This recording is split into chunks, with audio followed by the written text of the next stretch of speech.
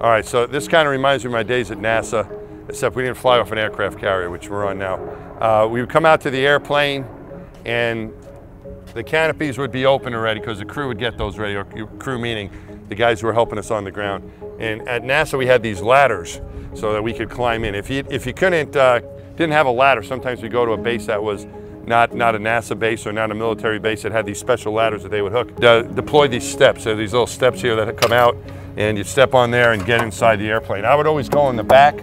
The pilot in command that I'd be flying with got in the front.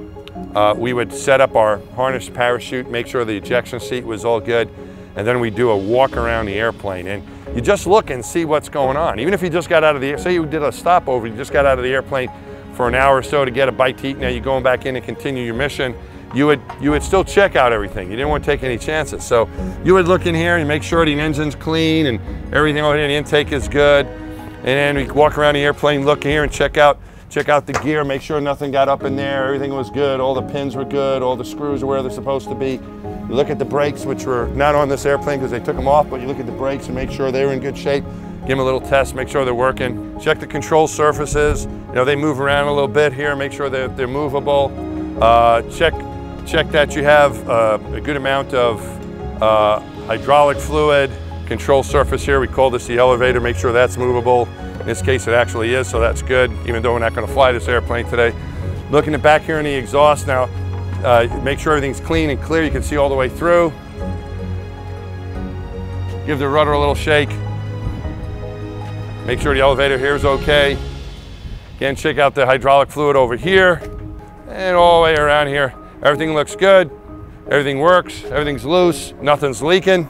Check for leaks, and you get inside and go flying. So the point of having this airplane, to have this airplane was that it allowed us to train as a crew together.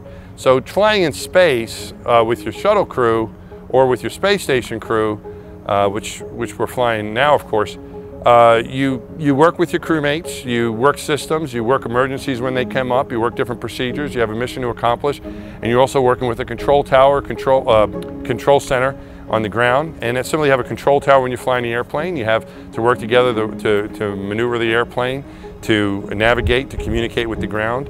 So it allows you to acquire the same skills that will be useful in space flight. You get to do that inside of the airplane. If you were a pilot in command, you had to fly at least 40 to 45 hours a quarter every 3 months. And if you were a backseater like I was, had to fly a minimum of 12 hours a quarter.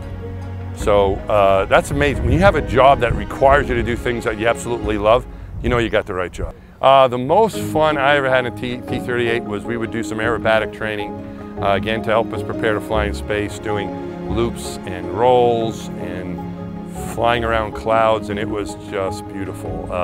Enriched my life, it really did. It was an experience I never thought I would get a chance to have because I wasn't a military pilot. I was a private pilot, but I never got to fly in an airplane like this. This is a military jet, but as an astronaut I had a chance to fly in this airplane, and it just was so beautiful to see what we got to see and what we got to experience inside the airplane. Unlike spaceflight, which you only do every once in a while, every couple of years as an astronaut, you get to fly in a T-38 almost as much as you can. You know, we had a requirement for hours, but about once a week or so was how often we got to fly in those airplanes. Wonderful experience. I'm glad we have one here at Intrepid.